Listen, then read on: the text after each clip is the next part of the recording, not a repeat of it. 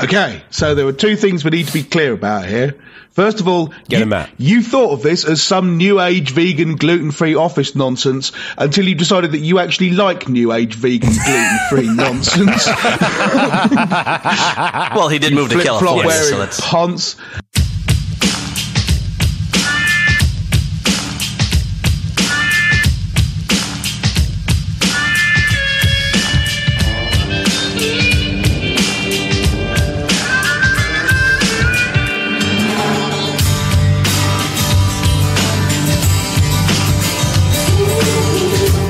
This is Bad Voltage, and this time on Bad Voltage, an interesting thing has happened.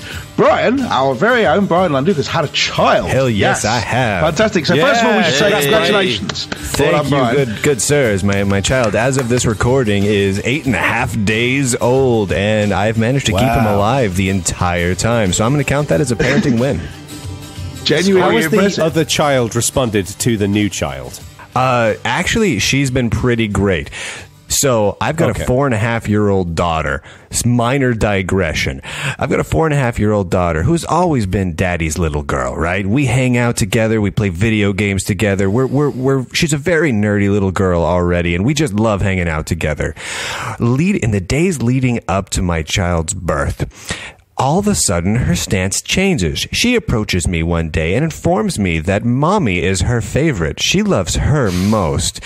She refused to give daddy hugs and kisses for like 3 weeks. She basically gave me the cold shoulder. I think she was kind of thinking, oh, a new baby's on the way. I better butter up to mommy because mommy's going to be busy with baby. And so daddy has been, daddy's all right. Daddy's all right. But just yesterday, I'm bringing this up because it was weighing heavily on this poor daddy's heart. My daughter finally decided, okay, daddy's cool again and we can hang out again. But seriously, for 3 friggin' weeks, mommy is my favorite daddy. Holy God in hell. That cuts right down to your heart like you would not expect it to. But that is the only thing that has been a problem. Like, she hasn't done any like acting out because of like attention for the baby or anything. She just gave daddy a friggin' hard time. So not so bad overall. I gotta admit, that's stone cold me on the part of the kid. Right? And it was calculated, man. You could see it in her eyes. And you could see that she kind of felt bad about doing it, so she kind of started to stop doing it after a while, but she did it just the same. I tell you she's going to be the hardest 16-year-old ever when she gets to that point. Yeah. It's going to be brutal.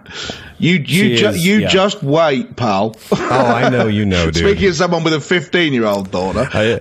But importantly, anyway, new life has been brought into the world in the shape of a miniature Lunduke, and so life has to leave the world, and so our very own Jono Bacon is here, shows us dying. I am feeling quite sick today, so so ignore my retches. So yes, we are maintaining the cosmic illness balance where there has to be a certain amount of illness in the world all at once. Of course, that would be fixed if people were allowed to vaccinate their children. Should we write Save Jono on like a water tower in town or something for him? It's the circle of life, so life has started and life is old because we're on our 50th show. We are. So we're getting old a little bit, hence feeling sick. But because we're at our 50th show, you got to keep things fresh and interesting. So we've actually got a 2-part segment series in today's show. And the first part is going to be about the Mycroft artificial intelligence doobry that just recently got funded on Kickstarter. We're going to get into that and what it's all about. And then we're going to interview Chris Waid, who has been making noise recently about the new proposed FCC law that is going to basically lock down wireless and make all of our lives suck a whole bunch. And then I'm going to continue the new Heck Voltage series and talk about Android Mirror. Jono has bought basically a box for $150 on which his laptop is balanced, and he'll be talking about it. Actually, no, it's a standing desk, and he's going to tell us how it works. It's not a standing desk. And then part two in our 2-part series, we having started discussing Mycroft, we're then going to get into the wider topic of home automation, what's interesting about it, what's not interesting about it, how much we care about it, and where open source fits into it as well. And now, Bad Voltage.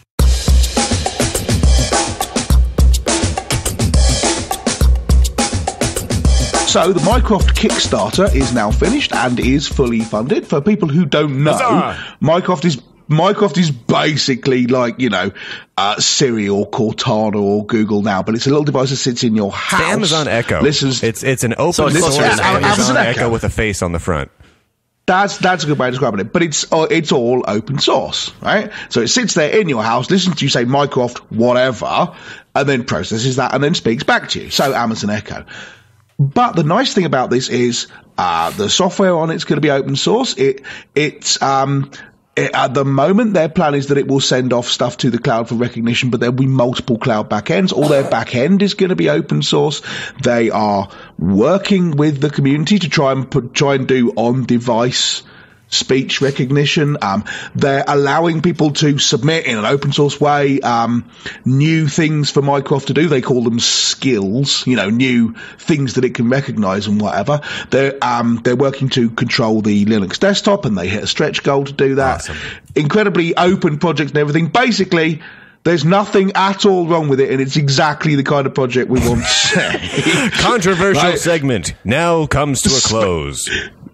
I seem to remember in the last show, you, Mr. Langridge, was somewhat cynical. I was somewhat cynical, but I've now I do have a quick question before we get started discussing the Mycroft. Is I missed out on the Kickstarter at $99. Of those other three of you, who actually did back this? Just out of curiosity, then we can discuss it. I backed it. I did. I did not. I was planning to. I actually had funds in my PayPal account with my PayPal card. I was going to plop it down on it, and then I had a child, and I totally forgot to do it. So we're two and two here. Right.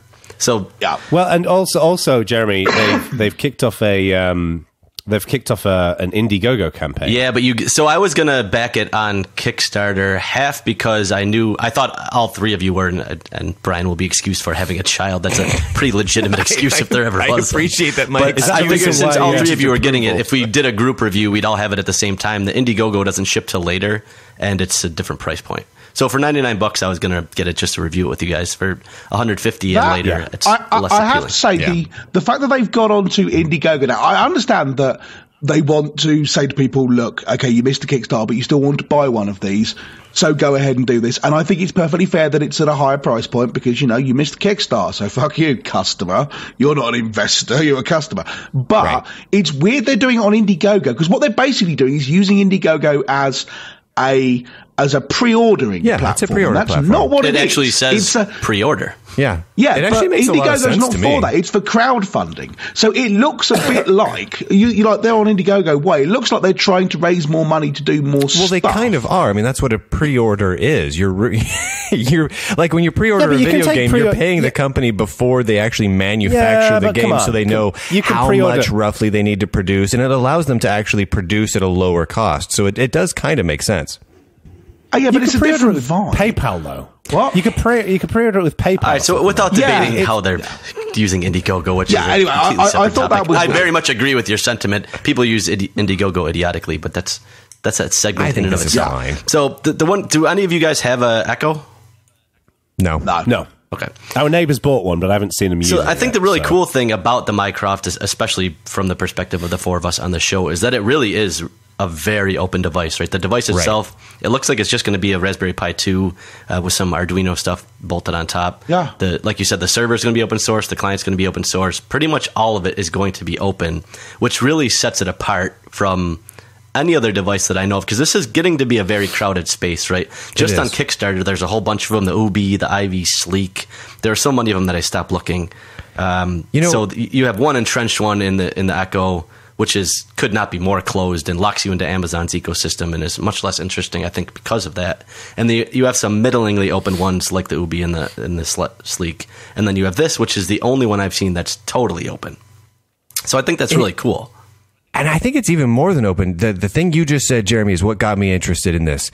It's a Raspberry Pi 2 with a bunch of Arduino stuff bolted on top. This thing feels like a really cool maker project that a couple of guys were working on, and they were like, you know what? This is rad. Let's make a shit ton of them and sell them. And I love that. Not only does it feel like that, you know how it came about?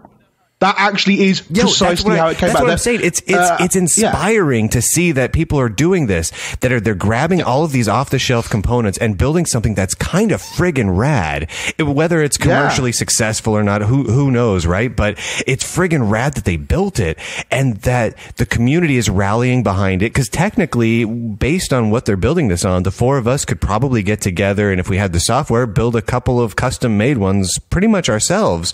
And I think it's rad that they're doing it, and it's inspiring that it might inspire other people to do more of the same thing, to grab a pie, to grab a banana pie, to grab a bunch of Arduino kits and try and ship more cool, very weird devices. I think it's just awesome.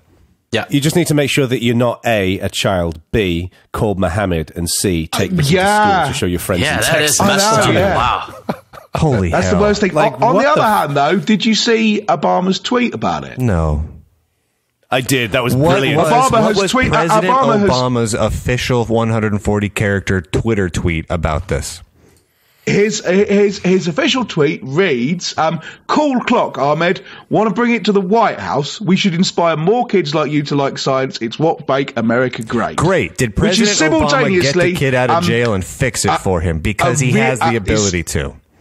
Simultaneously really supportive. Kid's not in jail. 2 massive fingers up to the people of Irving. So no, well but you know done. what I mean. Like, Anyway, meanwhile, back at the point. So back.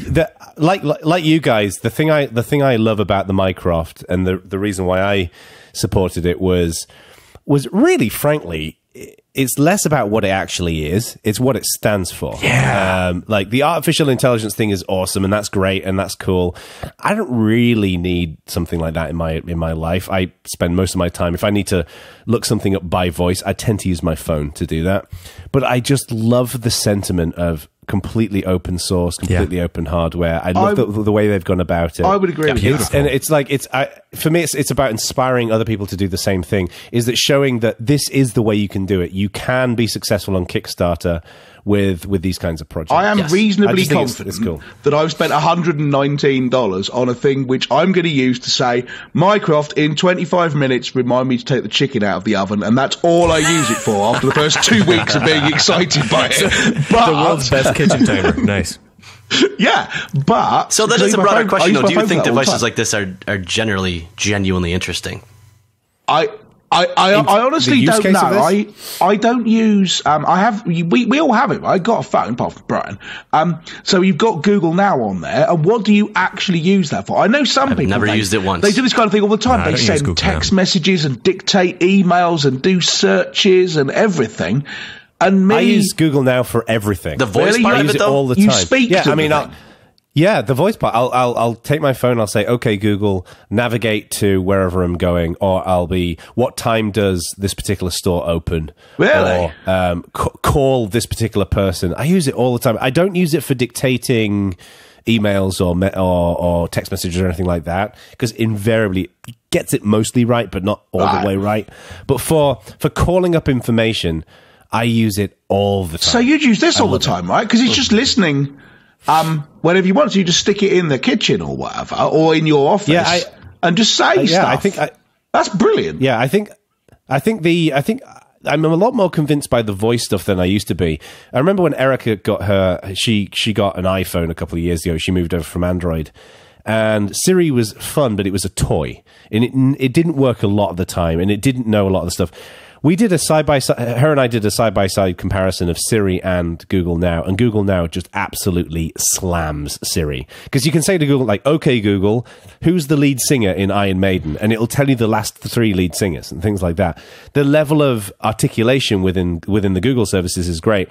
You don't have that with Siri. My concern for the Mycroft is that it will be more like Siri, but not as good, because it doesn't have that service integration. Well, and I noticed they don't really have an NLP person that I saw involved, which does make me a little bit nervous in that regard, but that's a fixable problem.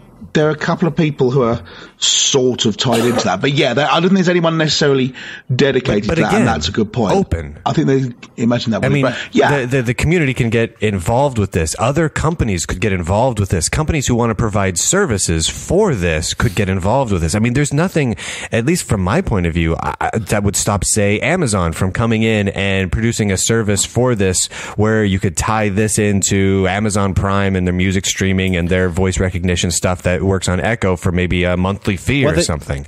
I mean, that's the beauty of a platform like this. The challenge, and I'm not an expert on this, but there's been some discussions in X Prize about how this relates to one of our prizes. The challenge is going to be, in terms, I think, a significant chunk of this is going to be the voice recognition, because there isn't a large, freely available speech corpus that's available. But that is also something that I think can be easily it's another fixable problem. This is, as you know from the discussion we had before, one of my big concerns about it was that you say Mycroft something and it ships the something off to the internet to be recognised. Right. And I complained about it, and Ryan Sipes, who's CEO of the project, was really interested in being involved in a conversation about that, and said, we ideally we'd love to do all the recognition on the device, but Pocky Sphinx is not very good at this. Julius needs to be trained. And we want to be able to do recognition on the device, but it's not good enough. I said, okay, fine. So I understand you're shipping it out to services in order to get this done, but why not work on getting it done on the device? And he's like, yeah, absolutely. We totally plan to do that. So it's not that they're looking to steal your stuff. It's like, this is the only viable alternative. We want to work on another viable alternative. And it is. At this particular time it is, I believe. Here is a question. Here is a question for you. Imagine that Mycroft recorded everything that you say and kept it at mycroft.com in order to build up that huge voice corpus. Now, there are some people who would say, well, great, because that's moving towards a great idea. It builds up that voice corpus in order that we can free ourselves from proprietary upstream services. There are a whole bunch of other people saying, no, it has to be opt-in, because otherwise it's a terrible privacy violation. But if it's opt-in, no one will turn it on. It has to be. But in that case, they won't build up that huge voice corpus. You can't build a product built on open source and open ideals and freedom and then have it do that by default. Why? It would have to be opt-in on principle. It would have to be opt-in. I completely disagree with you. You say, I think it's got to be opt-in. No, you say we do this. The reason we're doing it is this. This is the software we use to process it. This is where it's all stored. You could make a very strong pitch at the beginning with a giant opt-in button, and I would have no problem at all with that. But to make it opt-in by default is just. I would absolutely opt-in. Jono, I leave my taxes on the front door in front of my drop cam. Even thinks it should be opt-in. It should be opt-in. No, you see, I mean, I think the thing is that it, and this is something I think I learnt through the Unity Scopes experience, which was precisely the same kind of thing. You've got to have it opt-in. I mean, I get the point of if you have it opt-in, far fewer people will use it. But at the end of the day, it's much harder much harder to regain trust than to build trust. No, but agreed. And to build trust, it has to be opt-in. You say people are like, well, why the hell is it shipping all my stuff off the internet? You say, because we haven't got a big enough voice corpus. They go, why can't you get a big enough voice corpus? You say, because you won't let us provide voices. No, right? but that's not the way you need to do it. The way you do it is you set up a website where you basically ask people from all over the world to go and read a set piece of text using and there's a little JavaScript record button, and that will record the audio. Oh, yeah. And you upload that to the site. That's a brilliant That's how you idea. build the speech corpus. You don't need the device itself. So, Jono, the largest open source corpus at the moment is LibriVox, right? Which is people reading out of copyright books, so Sherlock Holmes books and things like that, sort of thing Project Gutenberg does. How many chapters of LibriVox have you recorded as someone who's invested in this and wants to see this fixed? But you're conflating two unrelated issues there. I'm not invested in this, first of all. And yes, you want there to be a large open source corpus, so we don't have to use proprietary speech recognition services. You're just not invested in it enough to do anything about it. This is my point. Yes, precisely. But if you say, you have a Mycroft, then we pick this stuff up. Stuart, Jono's right about this. There you are. There's two separate things. One, you're right about one thing, Stuart. The LibriVox side of things, it hasn't been in my opinion, anywhere near as successful as it could be because they suck at getting the word out. Now, just because they suck at telling people and motivating people to do something doesn't mean that all the time every option will suck and we have to force people to do it. I think if the Mycroft folks, say, partnered up with the LibreFox folks, created a series of press releases, put out a couple of videos, put up a simple website, just like Jono said, where like push the button and read this text and, you know, it's basic, and then push this button to tweet that I helped make, you know, speech recognition free. I think it would be a rousing success. I would write an article about it. I know at least a half dozen other tech writers that would write an article about it, and it would do a wonderfully well job. I think it would be great. I think it would be absolutely great. And what's cool about that as well is I would say that the one thing that I think Mycroft have I think they've got some good visibility right now, and I think that's partially down to them because they've articulated an interesting product idea, but I think it's also because artificial intelligence and the open hardware, open software nature of this has really captivated people's minds. Yeah. I'd imagine that there's more people know about Mycroft than LibreVox, for example. So Mycroft could actually really help improve LibreVox in that way. Yes. And then solve the problem. But yeah, you don't need to ship it all off to the original service. It's got to be opt-in. It's got to be opt-in. Yeah, but let's not pull a canonical here. So because, and actually, I cannot believe that neither of you mentioned that this thing runs snappy, by the way, speaking of canonical. Because I don't care. Because I care about the phone. I do really want this to succeed. Well, so it runs Ubuntu. I like the phone. I do really want this thing to succeed, and I think I do have some concerns that it will, in that the release date's almost a year away. And you have to wonder, from a functionality perspective, where will something like the Echo be in a year? And how far behind will the Mycroft be? So the openness of it certainly appeals to me a ton. But from a mass market adoption perspective, less so, I think. So I don't think that's I'm a little bit thing. concerned there. The point that Jono made a couple of moments ago, I mean, look at where Siri was a year ago as opposed to now. And the answer is roughly where it is now. The idea of having but if you look at how fast they're voice, iterating on the Echo product, they release a lot of new functionality. It's fast. No, Jeremy's right about that, but here's why I'm not concerned. Do you guys remember in the 90s those little Tamagotchi things, those little keychain and play animal things? Yeah. Those were the most retarded little things that had no real functionality, no real memory, and never really did squat. But they were friggin' adorable, and they sold like hotcakes. There was better, fancier things that were just kind of like that had tons of functionality that never did all that well. In my mind, I'm looking at what they did with the Mycroft thing. This thing is adorable. It's adorable. And people are going to like the adorable nature of it. So not only is it open source, open hardware, adorable, and community driven, it's got all these buzzwords around it, but the thing is, it's adorable, and the Echo and everything else feels utilitarian by comparison. I just don't think it's going to be an issue.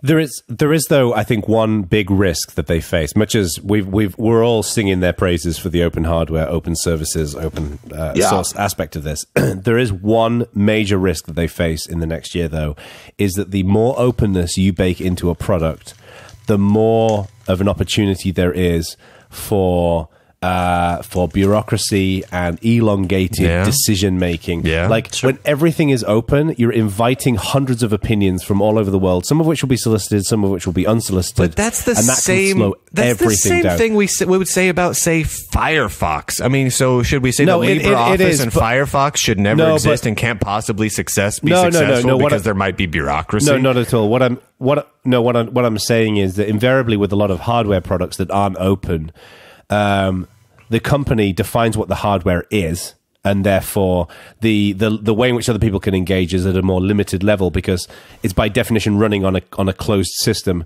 Because they're open hardware and open source, if they manage it well, if they manage their community well, and they stay focused on their goals and they move it forward, this won't be an issue at all. But that's going to require some pretty hefty organizational skills within Mycroft, and I don't know them well enough to say whether that will or won't happen. It's just a risk. Starting to now think that this is Jono pitching his consulting. I know. I was just going to say it. Hey, Mycroft, very reasonable rates, all major credit cards accepted. Just call this number.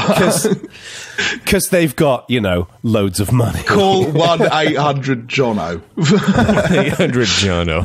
We should have that. We should have that. So we should probably wrap this up. This is part one of an exciting 2-part discussion in this show. So we've talked about Mycroft, which is, we're all big fans. We all love it to bits. Despite some people, some uneducated, red-headed individuals chastising the project through a lack of information in the previous episode, and now turning it around when he, actually read the fucking website.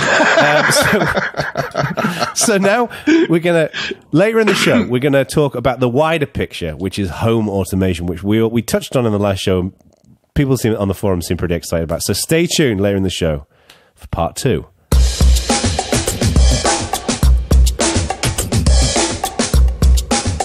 So today we have with us Christopher Waid with Thinkpenguin, and he contacted me via Dan from TLTS about a recent FCC wireless issue.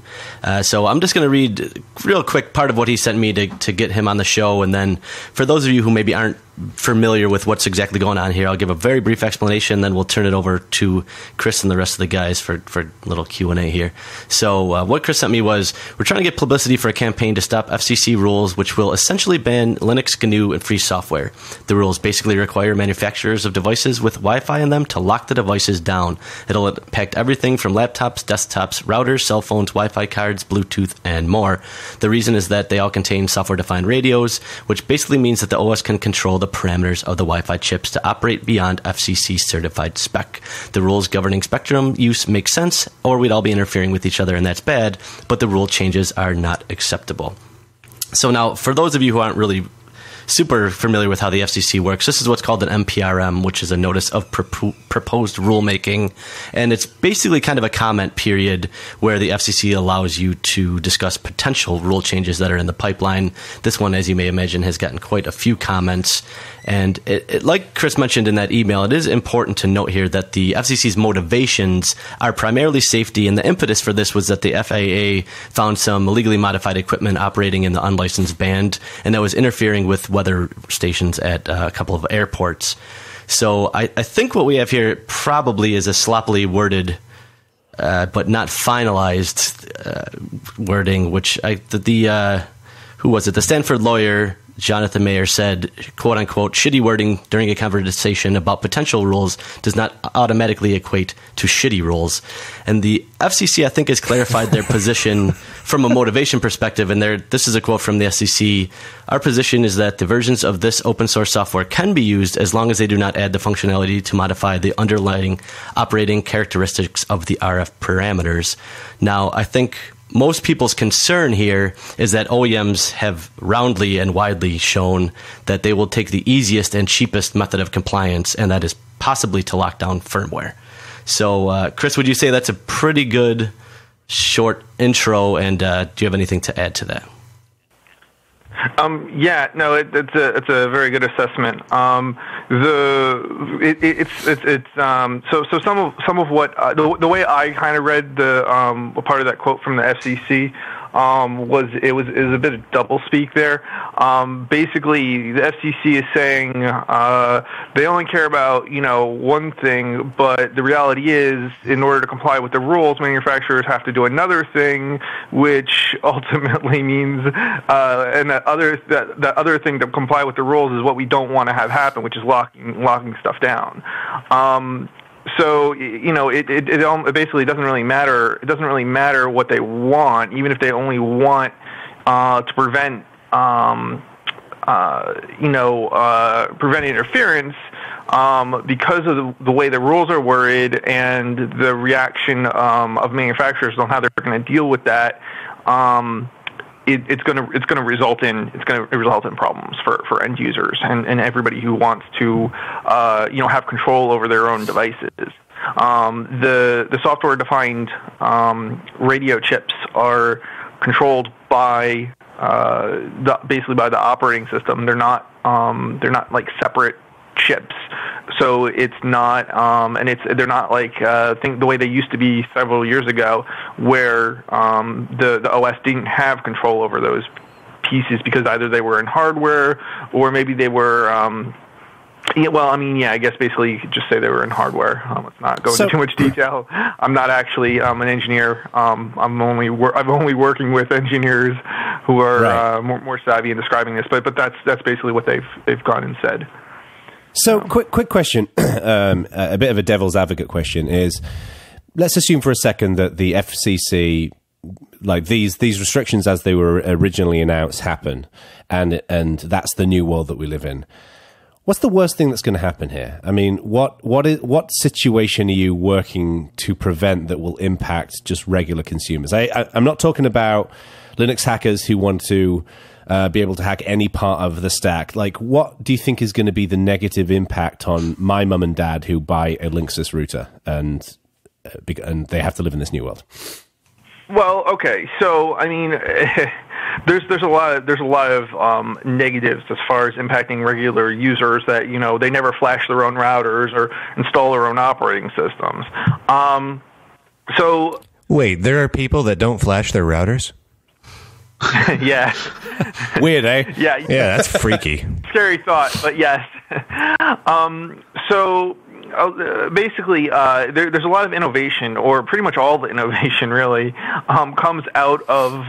It doesn't really come out of industry. It comes out of the software development community who are working on projects on their own time, and working towards improvements, and they're working in communities. Hang on a second. Wait a minute. Just on that point, you're saying that innovation does not come out of industry? Well, let's see. I should be careful. So what I'm trying to say is, yeah, you should. No, I don't want to say innovation. I mean, okay. So a lot of the let me be a little bit more careful in this. Yeah, take 2 seconds, back up, reset, and go for it, man. Okay. So full spec. So what I'm trying to say is basically things like buffer blow. Buffer blow is something that is basically it has to do with latency, and in order to there's algorithms that basically have been used for a long time, and they're not giving us the ideal or lower latent, as low of a latency as we can get with our devices, but buffer blow was developed and tested on a fork of OpenWRT, which wouldn't be possible if we didn't have access and control of our devices.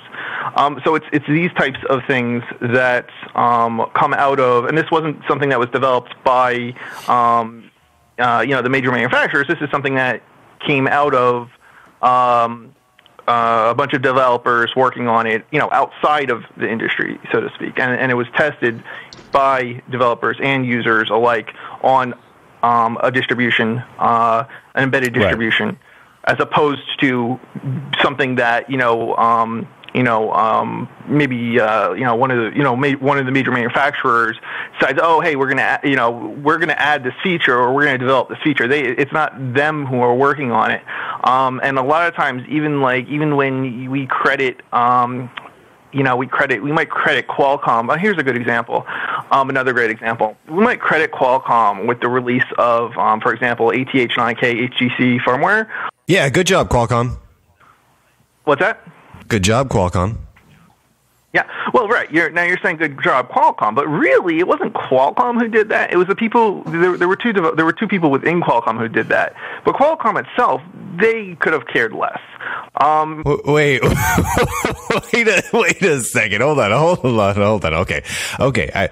All right. I feel like we're gonna get diverged from the core topic really quickly here. But the people working inside of a company kind of are the company. It's kind of like saying back when Stuart Langridge was working on file synchronization at Canonical, that he was not part of Canonical and had nothing to do with what Canonical was doing. So I mean, the people within the company kind of are the company. I mean, they're an organization of people working together for a common purpose, right? I mean,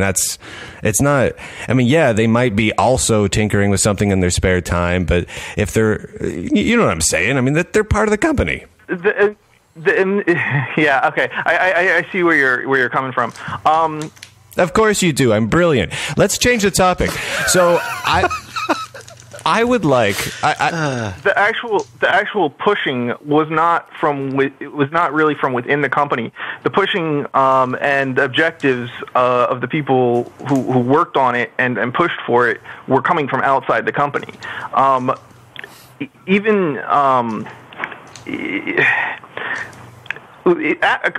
Atheros didn't even develop or make an effort to really develop the drivers until after they were reverse engineered for their Wi-Fi chipsets. Lewis actually the first drivers for the Atheros chips were reverse engineered by Lewis outside of the company. It wasn't until after they got a lot of bad publicity and so on that Qualcomm even took them on and hired them.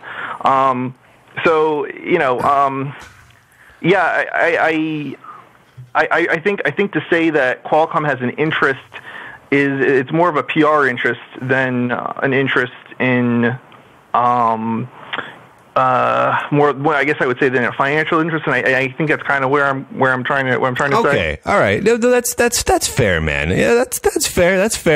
I feel like I could have a debate with you on this for quite some time, but let's move this back to the core thing here. So you came up with a kind of a really good set of examples of using of developing in open source a nice new set of features, say based on and testing it on OpenWRT on a set of Linksys routers, right? You can't. That's a really good example. Now, are you saying that the new rules would make it so that was impossible to do, impossible to put OpenWRT onto router type equipment at all, and make it so we couldn't test those new features, just completely annihilating that possibility? So, yeah, I mean, we should back up a moment because, what is possible and isn't possible isn't so much, I guess, what's that issue.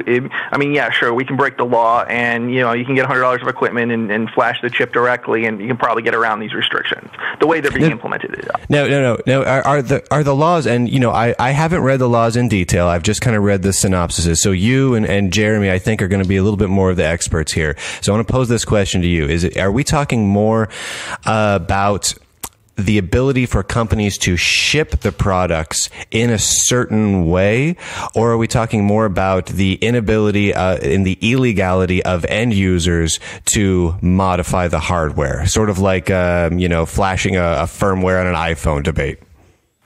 Yeah, it's kind of a mix of both. So manufacturers won't be allowed to ship in a state that enable or does not prevent the user from loading other firmware. Okay, so that's what the rules are basically that are being proposed. Now, whether or not you can get around it, yeah, you can probably, or at least right now on most routers, and I'm going to use routers specifically because that's the most obvious example. If we start applying these same rules to, like, for example, and there's no reason to, as they are, there's no reason that they wouldn't apply to other devices as well. So, like, for example, if we started applying these rules to computers, then all of a sudden you have hardware, and again, whether it's phrased best, I think it's the best way for people to understand it. If we start talking about the way things are implemented in computers as far as locking stuff down, you're looking at basically what I would describe as more of a hardware lock, and you can't just easily get around that. Whereas in the routers, there's not a hardware lock at this time, so you can bypass it if you have the technical know-how and you want to spend $100 in equipment to directly flash the chip. That you can get around it, but again, you would be breaking these rules, and doing so actually subjects both the user and the company who is selling the device to I believe it was a up to $20,000 fine per device. So this is not something you want to just ignore. Well, the fine would only ever apply to the manufacturer, right? Because the end user would never be an FCC licensee, and the FCC only has control over directly licensed. The FCC has no right to issue a civil penalty at all. Definitely. That's not my understanding. You have to be a licensee for them to even apply to you. So this rule, even if it's a badly written rule and goes through, would still only apply to manufacturers. That's almost the worst thing, though, right? I mean, if the FCC has absolutely no civil authority. if they could fine users, then it wouldn't be a problem. You just say, go ahead, load whatever firmware you want on these devices. If you overdrive the radio outside the required bands, then the FCC will come out and beat you up, and then it wouldn't be a problem. The fact that the FCC only applies to manufacturers means that all they can do is influence the manufacturers to not allow end users to do this, right? So that's worse. I want to add something here, because that's not my understanding of it. From what I've been being told by lawyers and others, that the FCC can go after end users, and they have, and also something. No shit, they can go after your end users. Yeah, and oh, dude, are you getting corrected in the background? That is epic.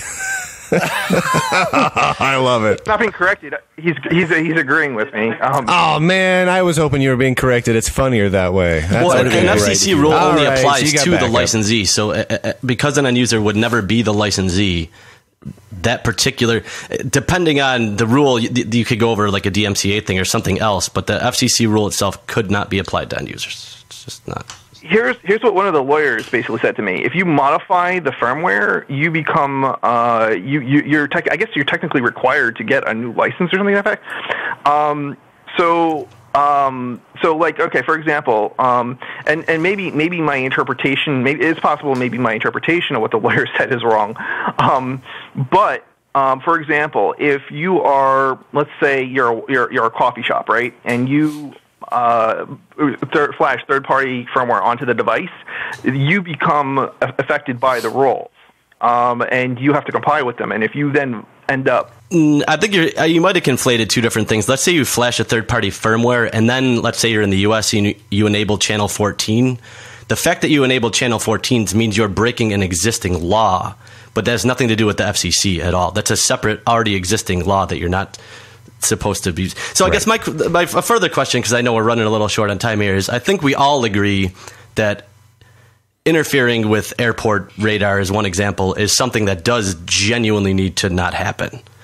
So what would your, as the SaveWiFi kind of guy, what rule would you propose that would be the sweet spot where technology enthusiasts would have the right to do what they want with their hardware, but airplanes can land safely? Which I think is that. How can you be safe?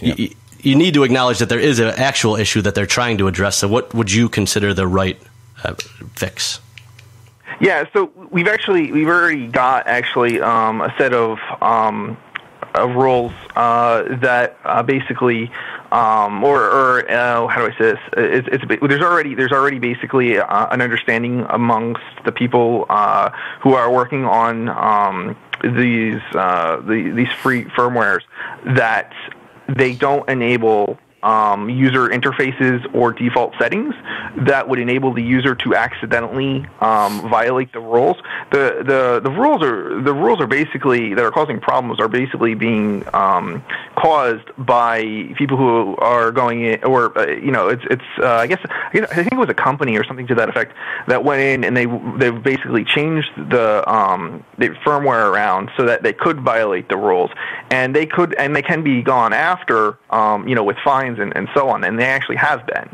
You can look up the cases yourself, and they have been. But hang on a second. But that solution there is essentially obfuscating the interface for someone to potentially break the rules. It's preventing the ability for people to accidentally trip into breaking the rules.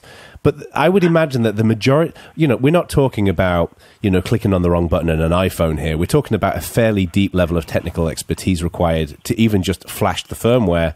So I would imagine that the kind of people who do want to break the rules are doing it intentionally. And the goal of these FCC guidelines is to block at the hardware level the ability for people to load software that will break the rules. So I get the point of what you just said.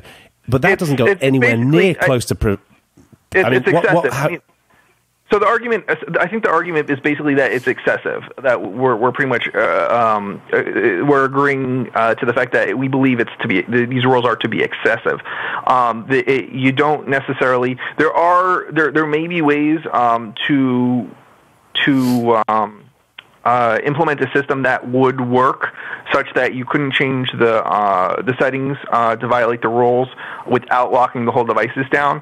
but there's a more there would need to be much more discussion about it, and proposals and more conversations with the FCC. But I guess in order to make that's where I don't understand, and please correct me where I'm almost certainly wrong. Is it strikes me that the thrust of what you're trying to accomplish here, it reminds me a lot of back in the days of like Bunny Huang and the Xbox, when he was hacking the Xbox, and this notion that if I basically void my warranty, I should be able to do whatever I want with the hardware. And it kind of reminds me back of those days. Right. But we're not just talking about running Linux on an Xbox. We're talking about people being potentially able to write code that has potentially quite dire consequences in some situations. So I guess what I'm failing to understand here is, it sounds like it sounds like what you essentially want here is the ability, the freedom that you want to protect here is by definition the ability for people to run their own firmware. And there is no way, at least as far as I'm aware, there is no way to let people run their own firmware and restrict certain channels. Like, surely, you'd have to turn it into like a phone situation where there's a baseband that controls the radio channels and stuff like that. Right. Which then the baseband would be closed. There are potentially ways to do it. Where I honestly can't really give you any details on it. But this has been discussed by major people in Qualcomm and software developers working on this stuff. There is potentially a way to do this, but it's more complicated, and so the FCC would have to put they basically have to be in discussion with how this could be done and still comply with the rules. And that's basically one of the reasons we're not trying to propose a solution to the problem, because we don't have enough information to propose a solution to the problem, because the FCC needs to communicate better what exactly its intent are. We are actually in part making assumptions, and it's been stated as fact that this is a reaction to for example, the Doppler weather radar thing and so on. But we actually don't know that. The FCC hasn't come out and said that. It's people have made connected the dots, but it's not. It's not. There's no factual statement that I've ever seen from the FCC stating that. Okay. And there's been some double talk and some other stuff from the FCC. So it's more communication needs to happen. And we're trying to do that. But again, there's questions that are going to be asked between the meeting of the SaveWiFi basically coalition and the FCC. But it's still a work in progress. All right, I think we're gonna have to wrap this up because we're going a little bit longer than we normally do. But I think this is a topic that is definitely very important for those of you who do want to make a comment to the FCC.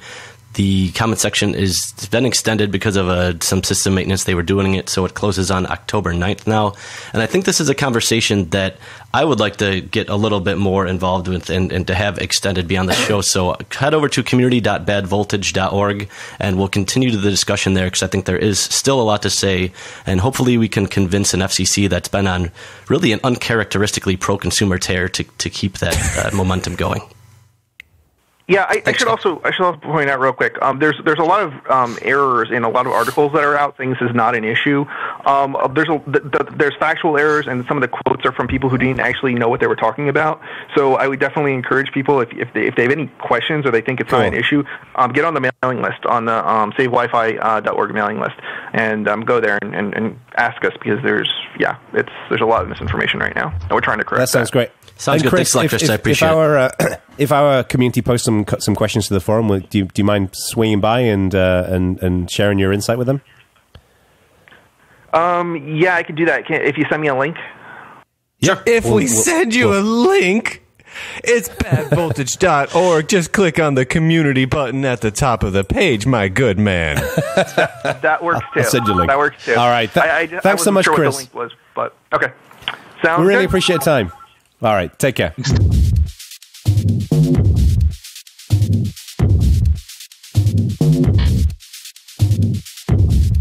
As a gadget-loving technology enthusiast, I'm always on the lookout for something new and interesting. And if it has a DIY component, even better. Enter Android Home Mirror. No, this isn't a project to mirror your home screen to some other device. It's It's an open source project that will help you turn an old Android tablet and a two-way mirror into one of those cool displays that you see at a high-end hotel or sports bar where what is being shown looks like it's actually in the mirror. Basically, you create this by covering the back of the two-way mirror with black backing, cutting out a spot the size of the tablet, and then adhering the tablet to the mirror. The software then allows you to show a wide variety of things including the date, time, weather, stock prices, and even the latest XKCD. It's pretty cool. Unfortunately, obtaining a two-way mirror in the size I desired proved to be much more difficult than I anticipated, so I haven't actually completed this project yet, but I do intend to. If you've done anything like this, head over to community.badvoltage.org and let us know.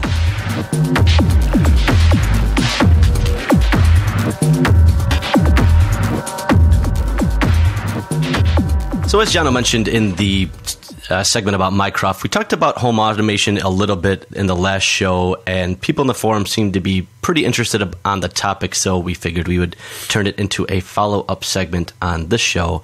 Now, the Mycroft itself kind of plugs into home automation in that it works with the Nest. I think it works with the Wemo from Belkin. It works with the Hue and the Samsung SmartThings and a couple other things, although it doesn't itself have Zigbee or Z-Wave controllers or anything like that.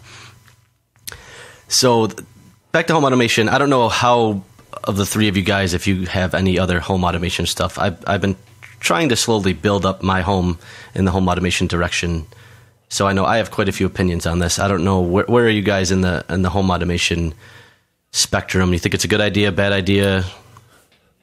I've just got the security, like the security, the kind of integrated to your phone and TV security thing that is probably invading my privacy and listening to everything I do. I've got that, but that's about it at this point. We have an alarm system, which is not really. I mean, I guess home automation. It's just a part of it. Yeah. I mean, there's sensors on the doors and stuff like that, and we have a couple of drop cams. But outside of that, we don't have anything. But I am definitely looking, and as I mentioned in the last show, we went to a friend's house and saw his setup, and I've been thinking about it quite a lot recently.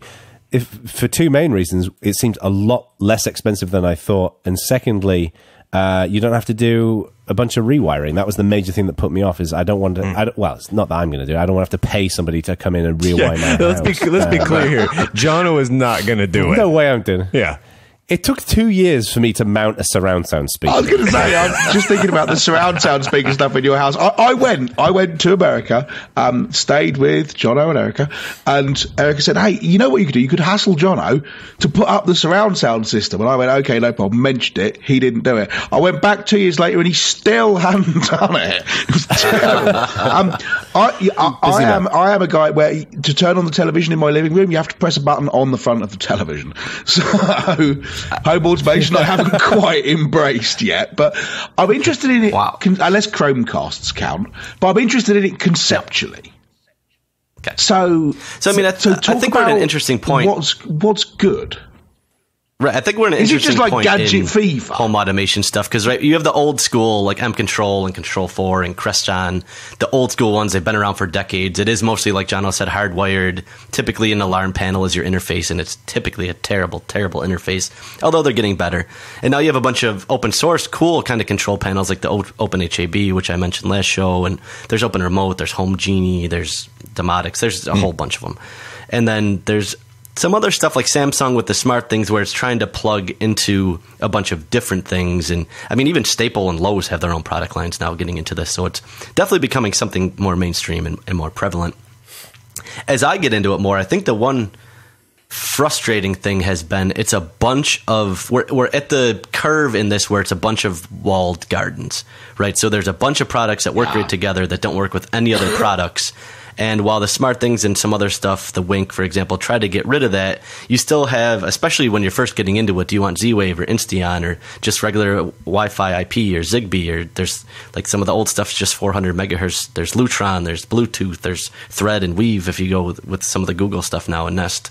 So there's a whole bunch of buzzwords and a whole bunch of products that work great individually and terribly together. That sucks. So I think in 3 or 4 years, it's going to be an awesome landscape, and we'll get to the point where everything's interoperable. We're just not there yet, and that's been at least my biggest frustration. So I have a whole bunch of stuff that I have to set up individually and have a bunch of different bridges and a bunch of different things everywhere.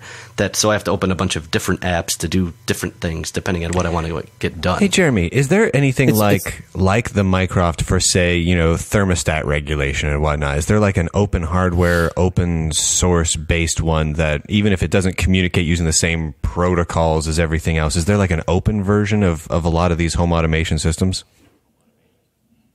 So the actual hub-wise, yes. Like I said, the Open HAB, Open Remote, Home Genie, all those are open source, and they can talk to many devices, including a Nest or including, my HVAC system came with the old Train that was Z-Wave, and I've since replaced it with a Nest. So you can control them through that. You use the hubs to communicate with a bunch of proprietary systems, and then you all go into the hub, and the hub is kind of the one that you interact with, right? Correct. But the problem is some products only work with some hubs, so I have multiple hubs for multiple protocols and multiple products, which is annoying. That's a pain in the ass. It's not a clean setup. And I started a few years ago, so it's gotten better, but is getting better at an accelerating rate now, I would say. And more importantly, not only is it a pain in the arse, but this does not make, actual people or people who are just getting into this field. They don't think, in that case, I need to get this hub and then this hub, and then they'll talk together. You just go, what? None of it works. Sod off. Or worse, they go, well, in that case, the way to solve this is to just buy everything from one company, at which point they're then locked in forever. Right? Which obviously the companies want, but we really don't. Right. I mean, the nice thing is... it's... Oh, go ahead. No, I was just going to say, it seems like it's kind of like the software wars from years ago, right? Is that, you get these companies who are invariably wanting to create their own system that you have to buy all the different pieces from there. Right. And I haven't looked into it in any great level of detail, but question I have for you, Jeremy, you seem to be definitely have the most expertise here. Are there some standards? Are there any standards that are in development to make all of these different bits talk to it together? Because I've heard people talk about Z-Wave. Is that it? So Z-Wave and Zigbee are going to be the two most popular now, and Thread is from Nest is really just a Zigbee plus something else kind of protocol. So I'm going to be honest, Zigbee is the best name. I think that should be the standard because it's way cooler sounding than Z-Wave. Best name. It sounds like a cartoon dog. But I think most things are going to go... Why is Zigbee better? I'm wrapped for attention, redheaded dude from England. Why is Zigbee better? That's precisely the point, because otherwise, if you work with the other one, then you spend all your time over here calling it Z-Wave, and nobody understands what you're talking about. So you have to call it Z-Wave. Good call, man. Yeah. There it is. Most of the hubs now support Z-Wave and Zigbee and Wi-Fi, so between those three are probably going to be the way forward, and a lot of the other stuff, I would imagine. So a couple of things here. Yes, on that particular level, and that's the actual communications radio layer, right? Yeah, I'm short of vocab here, but bear with me. But then on top of that, just because you've got two Zigbee devices, that doesn't necessarily mean that they can communicate, right? Each of them needs to kind of provide an API. That's like saying, I've got two things, they both talk wireless, therefore they are compatible. And you're like, well, not really. Right. It's one of those things, not really. So a thing like the Smart Things Hub will support the vast majority of devices. Because that's how they're selling it. Is that because devices are offering common APIs? Like, so if your Smart Things Hub can talk to all the thermometers on the market, is that because they're all offering the standard thermometer API, or because the hub just knows about 622 different thermometer devices? No, so from what I can tell, the thermostats are a good example of it has to be explicitly supported, and they all seem to be different. Where something like a light bulb, it seems to be pretty standard that it's... Gotcha. Why is it that every company in the world does? I mean, we'll call this the Sony problem, right? Where you invent a new product, you go, hey, here's a thing. We could have a world where everyone in the world wants to buy one of these, and they all buy it from us. So therefore, we'll be completely incompatible. And then 5 years from now, they'll all go, I'll tell you what, let's get together and form a consortium and call it the Open Smart Home Things Alliance or something. And nobody ever learns and just goes, let's do that from day one. What? By the way, it is shocking how often this industry goes through that exact iteration. Kids does sound like a pretty good idea. So I keep thinking this over and over again. Like we're super stoked about like things like the Mycroft, and part of why we're super stoked is it's open in like every possible way you can look at it. Right? It's flexible, it's open source, it's open hardware, and that makes it awesome. And I like that there is some open standards and open source going on with a lot of this home automation stuff. But it kind of like, are there open source and open hardware options for, the smoke detectors and the thermostats and all the pieces and parts that you add in? Or in order to get that functionality currently, do you really have to grab something proprietary from some company that uses some bass-backwards protocol that you then have to use an open platform to kind of like hack into it in order to make it work? I mean, it feels dirtying to me, and I know it's not going to be to most people, but for us, I feel like it matters. Yeah, no, I agree with that. And on the hardware side, it is definitely not very open, especially on the peripheral side. The hub, like I said, you can kind of make do, but on the device side, there's almost no open things unless you're willing to take a Raspberry Pi and build it yourself or something like that. Well, I guess that's But there's true. no off-the-shelf open hardware kind of stuff. Well, and I'm guessing that a big chunk of this is that it's just so early in the game, right? And the difficulty with, I think there's always going to be certain things that stand in the way of people experimenting with various technologies. And one of the challenges with this, I suspect, is that a lot of people probably still think that you have to rewire your house to fiddle around with it. And I so profoundly disagree with the stance you're going down right now, Jono. The early in the game thing, that's suggesting that in order to be innovative, in order to be early in the game, you've got to be proprietary and closed down and locked down. No, that's not what I'm saying at all. No, that's not what I'm saying at all. What I'm saying is, I think if you look at a lot of industries, they invariably start out proprietary earlier in the game. And then as people get interested in it and it attracts the attention of open source people, there is more of a pressure on just look at drones. The very first drones, invariably, like things like the DJI drones. That's true. You're right on that. You're right proprietary. On that. And then you see some more open, and the same thing with software. So I think my theory is that in the next 5 years, it'll become much more open source because there'll be more people interested in it, and they will demand that. Right, and open standard as well, which is also important. It won't just be open source. I guess things need to be more interoperable for this to be truly useful to the average person, I think. Yes. I guess what I'm getting at is we're super stoked about Mycroft, right? I almost called it Minecraft. My daughter's playing way too much Minecraft, and I say the word Minecraft 87 million friggin' times a day, and so now I can't say the word Mycroft, even though it's a cool name. But so we're super stoked about that. It seems like they've proven that people can sit down with a Pi, sit down with an Arduino kit, sit down with a bunch of commodity parts that people can pick up and create some amazing things like this. It just seems like they've proven that there's an opportunity there and an interest in people to fund things like a thermostat, a whole series of little pieces and parts, smoke detectors, home automation systems, the equivalent of drop cams, using a lot of these same parts. And there are people that are going to support that. And I'm hopeful that people will look at that and these maker communities will pull together and start producing these things a little bit more often so that I can get behind them, so that I can put them in here. Because I have this security system here, and it's through Xfinity or Comcast or whatever the hell company name they are now. And I hate that it's so integrated with their systems. I hate it. It isn't a bad service. They do a good thing, but I want an open system. I want a system that I can control, that I can feel more secure with. And so that's why I haven't gotten more into the home automation, because I'm not comfortable with it. I'm not comfortable with 8 different companies producing these pieces and parts that are proprietary. I think the much as we all love the Mycroft, I wouldn't go so far as to say that it's demonstrated demand, because they've raised a relatively small amount of money. There's a certain amount of eyeballs on the internet that have got money behind them that will fund certain Kickstarter projects. Yes. And I would say that what they basically reached out to a certain demographic, which is that demographic is us. It's us. And they did a decent job. They by no means, this was not like the coolest cooler. We're not talking millions of dollars. We're not talking about needing to demonstrate demand for 1 billion people. We're talking about needing to demonstrate demand enough for a tiny mom and pop company to produce a cool one-off piece of hardware like the Mycroft. But what I'm saying is that the open source nature of it, while we all know that it's better for building products, is not. Most consumers don't give a shit about that, right? They don't care about that.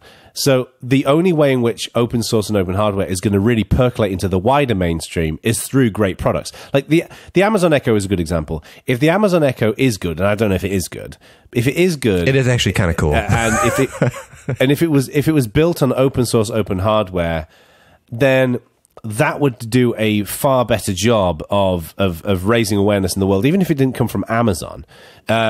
So what you're saying is, if the Mycroft is good, it does a good job of raising awareness. That's exactly the point. That here we have literally a natural lab experiment, because Mycroft is basically doing the same thing as the Amazon Echo is, but it's all built with open source. If the Mycroft ends up being better than Amazon Echo, then that's potentially rung one on the ladder to people saying, look, you can, as Bryan said, build a small mum and dad company. It doesn't sound right in English. A small company building, I don't know, thermometers with a Raspberry Pi inside. And if you only sell 1,500 of them, which is, all that Mycroft's done, then doesn't matter. Doesn't matter. It's enough. Yeah. Because it's still viable. It's still viable. Yeah. I agree. My only point is the selling point. A reasonable chunk of the selling point for the Mycroft Kickstarter campaign was the open source, open hardware nature of it. Right. And, I mean, we already said earlier in the show, that's the reason why 3 of us backed it. That's one of the major reasons why 3 of us backed it. Come on. You liked its cute face, too. But the face is very cute. You like the cute face. Don't try and downplay it, Jono. I see the face you're making right now. You make the same face as when you see a cute little kitten. You love the cute stuff. I do, actually. You're completely right. But the thing is, they've got to start with a great product, and then the open stuff has got to be with that. So, irrespective, though, I think that we're going to head in that direction with the home automation stuff. Or the smart home stuff. I'm almost certain of it. So bear with me, right? Jeremy has already basically turned his place into the Starship Enterprise. But the other 2 of you, are you interested enough to actually start buying more of this stuff? Unequivocally. Yeah, I'm going to do it. Yes, definitely going to without a doubt. Right, so we're going to have reviews for the next 5 years of Bad Voltage then, as one of you buys some kind of internet controllable donut. No, here's the thing. And this is why I'm bringing this up and harping on this. I would like to put out a call, and we've already said, hey, go to our forums enough times in this show episode already. So I'm not going to tell you to go to the forums, but find a way to communicate with us that other people can read that happens to be on badvoltage.org.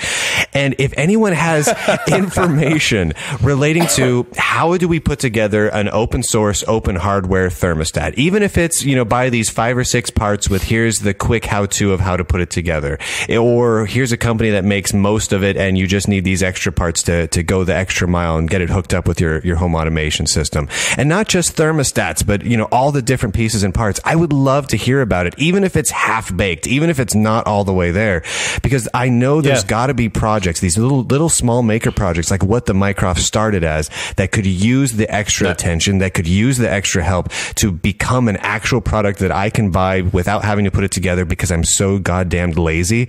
And I really want to get to that point because I want to buy these parts, but I'm not willing to do it if it's all closed source. So I need your guys' help. And if we got those, if you guys know of those parts, I will get them, I'll hook them up, and we'll see how the hell they work, and we'll review them on the show, and we'll give them some attention if they deserve it, because I think that's profoundly important. I feel like this is like one of the next great frontiers for open source and open hardware, is all this home automation stuff. Totally. I think we all agree on that, and so we just need to support those projects. So if you have any information, any ideas, add it into some unnamed nebulous place where you can add this sort of information on badvoltage.org, and that would help out tremendously. And I think, just to underscore what Bryan's saying, it is so important because the home automation stuff in general, there's presence detectors everywhere. It knows when you're home. It knows when you're not home. There's potentially cameras involved. There's so much of your data wrapped up in a home automation system that making sure that data is protected in a sane way is so important that it needs to happen.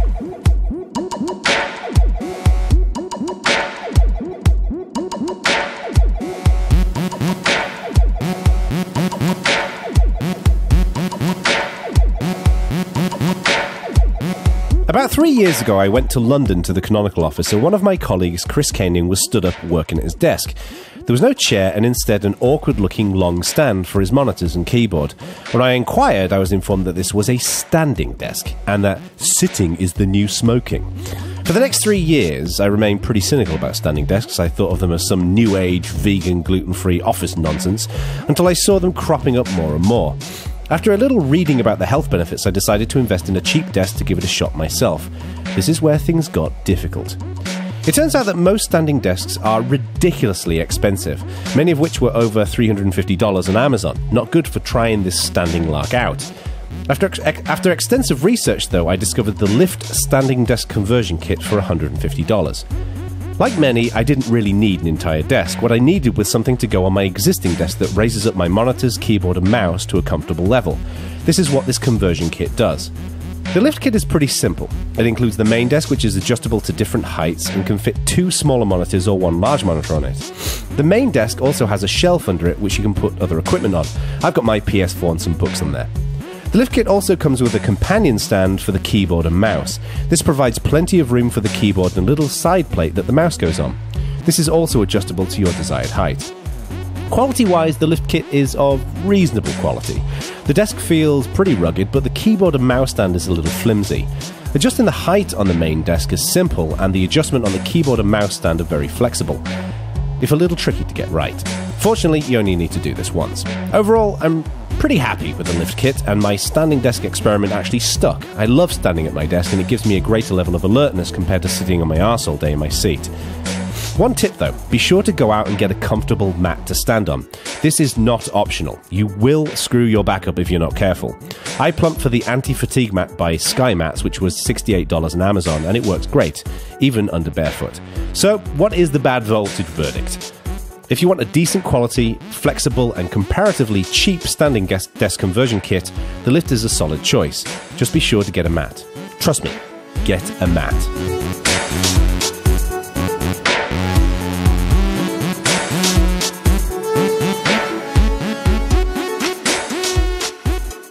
Okay, so there were 2 things we need to be clear about here.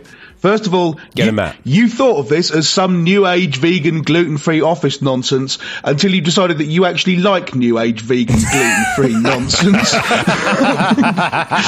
Well, he did move to California, so that's ponce. But secondly, and more importantly, the Lift standing desk conversion kit, which means so instead of buying a standing desk, what you did was you spent $150 on a box and then put your laptop on top. This is like the fancy version of getting like a bunch of like crates, those like 24 cases of beer to put your TV on when you're in college. Exactly. It's pretty much the same thing. Yes. I will say, when you said you were reviewing a standing desk, I was quite happy about it because I've been kind of considering getting one because they're kind of expensive. Yeah. And that's not at all what I thought you were going to review. You know what I'm saying? Yeah, well, it's funny because I think most people are looking to get more of a conversion kit than an actual desk, because most people have got a desk already and they want to convert it and they want to try it out. I mean, when I started out experimenting, what I did mention in the review was one of the tallest surfaces in our house is our downstairs kitchen countertop. And actually what I did to start out was I just put a little suitcase on there and experimented just typing into my laptop, and it seemed to work reasonably well. But then, so when I actually got the kit, it seemed, it's much better because you can adjust the monitor is a little bit taller than the keyboard, for example. But it is a conversion kit. But I think most people want that. I don't think people want to throw their desks away. I think they just want to get the kit. And the other thing which I didn't mention in the review was I was originally wrestling with the VariDesk, which is one that you can have in a position where you can sit at it, and then you can move a lever and it'll move it into a standing position. Yeah.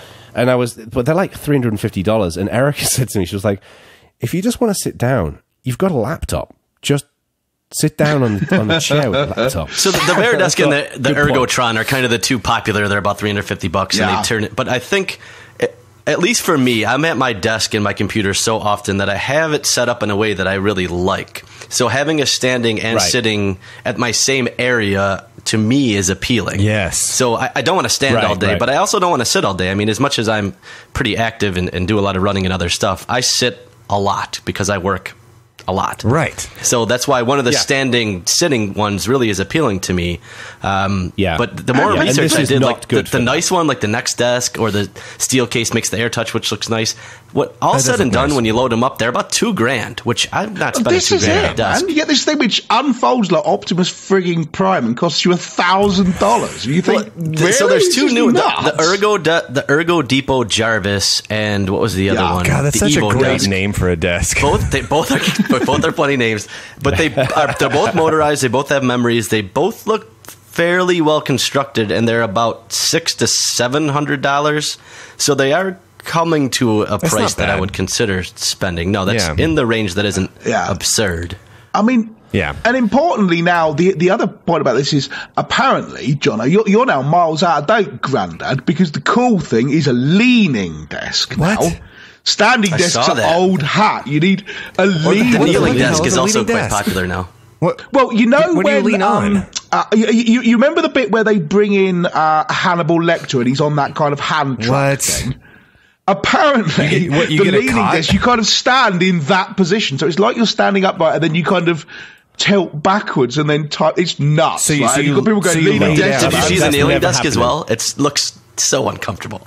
Well, and people sit on those big inflatable balls as well, which is just ridiculous. Hey, so do not. I think I have $1 million. I think I have $1 million idea here, and I just thought about it on the show. So if someone wants to kickstart this, my fees are very modest. I want a downward dog desk where you have to do a yoga downward dog pose, and that's the only way you can type. What the hell is it? What the hell is a downward dog? Oh my god! It's a yoga. It's basically a basic yoga pose.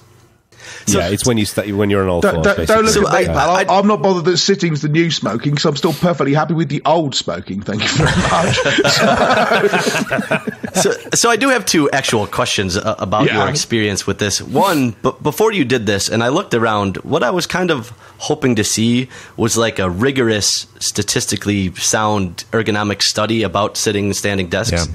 I could not find one. So anecdotally, at least, how do you feel now that you have a mat, which seems very important? How do you feel after using one of these? I really like it. I mean, the one of the mistakes I made when I started was I basically stood up all the time. And people say, like, you don't want to be stood all the time. You have to mix, sitting and standing, which is another argument for getting something like a VeriDesk. Yeah.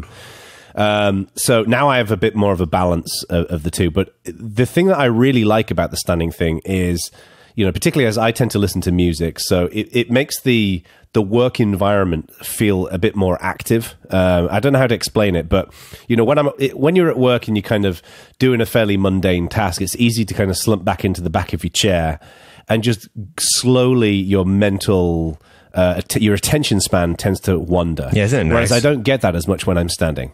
So it's overall I really like it. And whenever I go to the office, the XPRIZE office, we have these tall, like, temporary working desks, and I do it there as well. But I, again, mix the two up. So I definitely like it. The reason why I hammered on the mat so much is that my first 2 weeks, I think it was, that I was trying this, I didn't have a mat, and I thought I'll be fine because I'm stood on carpet in my office. Didn't work. And I started getting lower back bit pain, of anecdotal information here. I mean, I'm not doing it now, but in the previous house I was in, I tried doing the standing desk approach. Not by buying a desk, I was thinking about it, but I did the same thing you did, John. I used the kitchen worktop and then put a pile of books on there or something like that. I forget exactly what. And stuck that out for a bit, and it becomes very apparent after, like, somewhere in between 15 minutes and 2 days that you need a mat. And they're not kidding about that. It's kind of the same thing for if you, like, do dishes or do a lot of cooking at the stove. Like, you need a big squishy thing to stand on in the kitchen too. Anytime you're doing lots of standing, you need. So what we're saying is, Bad Voltage is taking the controversial topic of standing on something soft and squishy is more comfortable than standing on something that's not soft and squishy. That's the takeaway I'm getting from this. Yeah. The Bad Voltage verdict on this is do it. Well, here's the thing I have. So in my job, I sit down and I just kind of type all day, right? I just type all day and occasionally record a thing. There are certain, let's call them, biological and organic herbs that help with this task of sitting down and being creative and typing all day. And I gotta tell you, sitting in a very comfy chair while you do it is kind of a mandatory thing, because I think if I was standing that whole time, the possibility of gaining a concussion is high. So I think I'm with Jeremy here. You need a convertible desk. And I think, and I was thinking at first, motorized with memory convertible desk, that's over the top. But now that I'm thinking about it, there might be a state that you could get into, which would be a very productive state, where you'd want to be able to just push a button, sit, and go, what the hell's happening right now? And watch your whole desk slowly come down to your level, as opposed to needing to crank something or pull something up and down and set it. So I think I'm getting to the point where, having a standing desk sounds preposterous to me, but a convertible standing up and down, that sounds kind of rad. Surely you have to stand up to go and get Doritos anyway, right? Oh, no, you absolutely don't, but that's a completely different segment that would take me at least 15 minutes to get through. And you know, to I know we're going to wrap this up pretty quickly, but I want to touch on the price point as well, because I think this is an important thing. We buy almost everything from Amazon, and Amazon's got a ton of different standing desks and other types of desks in there. And I was genuinely considering doing, like, some guy wrote a blog post, which was, he basically bought a table from IKEA and then nailed a shelf to it and built his own standing desk. And I was really considering doing that, but I wasn't sure how variable the height's going to be. I mean, I guess you could stand it on books or whatever else. But it was astonishing to me how most of the desks that you seem to be able to buy tend to be these conversion type things, and they only have the desk for the monitors. They don't have like a separate one for the keyboard and the mouse. And I was blown away by how expensive these things were. You look at it and you're like, that's $30 of materials, and they're selling them for $200. So in the Lift conversion kit's defense, $150, I think, is still too much money for what they're selling you. It really is. But it is a lot cheaper for what you get than most of the desks that I've seen. And if you experiment. The phone book does come to your door for free. So, it is a little bit pricey.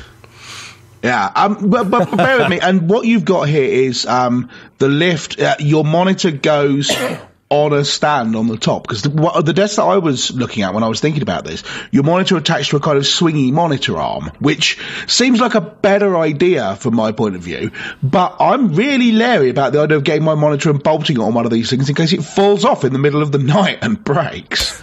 Well, one of the things I like about the desk approach is that, you know, I've got somewhere to put my coffee and I've got like a little tray with USB sticks and stuff like that in it. So humanity has been using bolts for a very long time, so I'm not sure that's a valid concern. Yeah. I've heard some buildings use them with great success. Anyway, so as we wrap this up, as I said, I am considering getting one of these. So if any of you listeners have any of the conversion ones, whether it be the manual ones or the automatic ones, or anyone who has one of the ones that's both, I would definitely like to hear from you. So do head to the forum and let us know.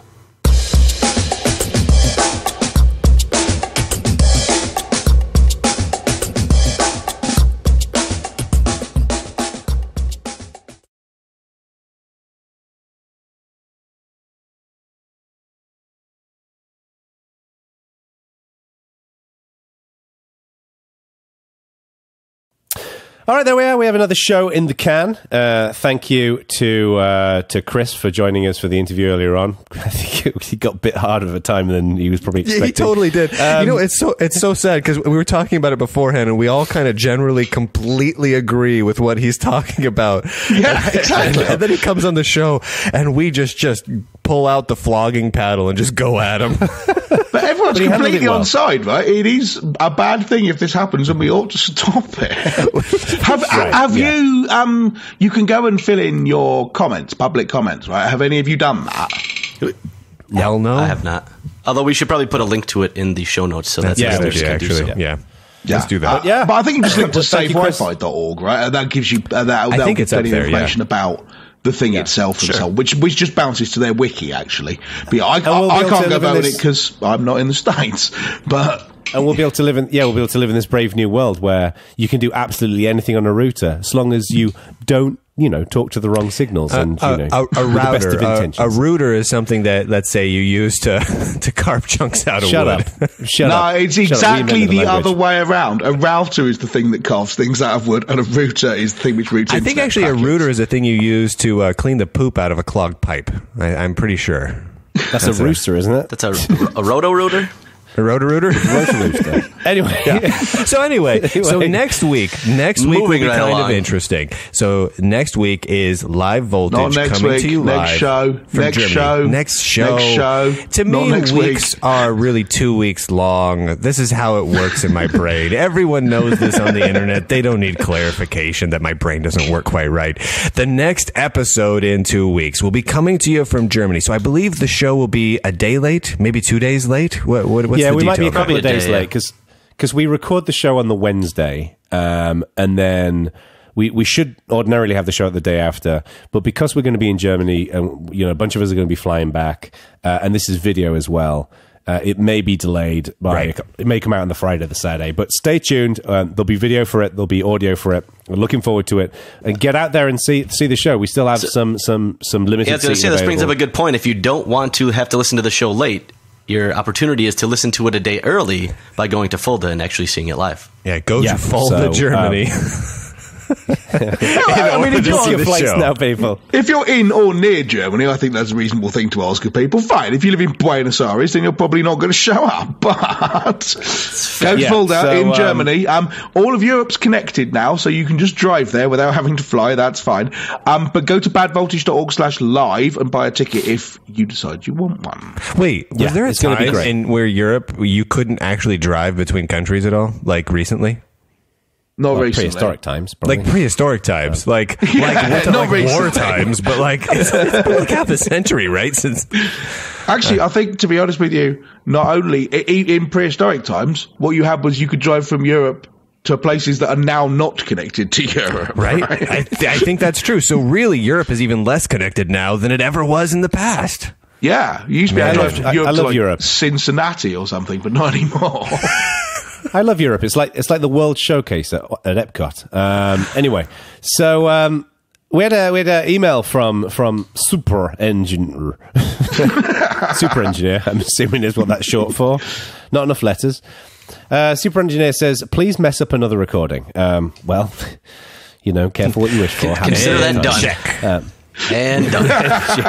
We're there for you. Super Engineer says, "Please mess up another recording, then perhaps we could be treated to the glorious fun that was the contest during episode 46, Box of Frogs. More bad voltage versification per versifications, pretty please, and more punishments for the loser. Loving the shows. Thanks for each and every one of them." I actually want to use this as an opportunity to ask our audience to tell us what you enjoy listening to, because speaking personally, I enjoy segments that have two main characteristics. One is that it's some kind of silly contest, and two is that the name is ridiculous. Oh, God damn it. Whereas, unfortunately for El Baconio de Maximo, there is a moratorium on him naming segments, so we're not going to have any more of those. This is the Jono's right. Jono's right. We've done a lot of weird stuff on this show. We've had poetry competitions, we've done poetry friggin' slams on what is essentially a tech podcast. That's kind of ridiculous. Right. So we would love to hear what you guys actually enjoy listening to. Do you like the interviews? Do you like the tech segments? Do you like the political stuff? Do you like the contest? What do you like listening to? What do you think's the funnest? Let us know so that we actually do the right stuff, so we don't bore you to complete tears. Exactly. So let us know. Show it either on the forum at community.badvoltage.org or like Super Engineer, you can send letters to us at or emails, as they're also known. I found that way funnier than I kind of want to get a letter now. I want a letter. Also accepting faxes. Address it to Jono Bacon behind the water pipes. King's Cross Station, if you London. Could page us. Anyway, you can send emails to show at Lug Racing. What the fuck is happening? Holy God, man! For God's sake, man! It's 10 the wheels years are ago. coming off. I know. Show at badvoltage.org. Anyway, all right. I think it's about time we wrap this up. Oh my Lord! Yes. This needs to be done. Done. I might fall over. I'm feeling quite sick right now. Hey, I have to say, for a bloke who's off work, you don't look very sick. I'm thinking about ringing your boss up. Yeah. Hey, Diamandus, he's calling in hooky. He appears to be malingering, Mr. Diamandus. Hey, guys. Sounds good. Why do I do this? All right, let's go. Bye. That was the worst ending ever. Yeah, that sounds good.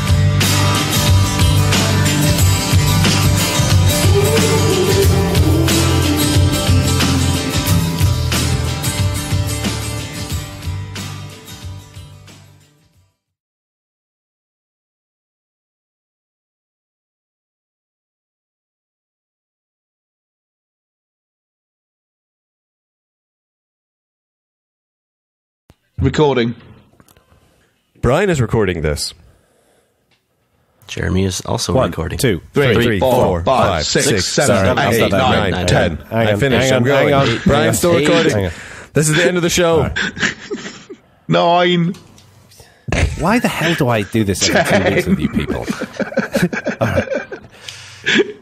1, 2, 3, 4, 5, 6, 7, 8. It's not helping. Langridge. All right. People, we're nowhere. Right. All right.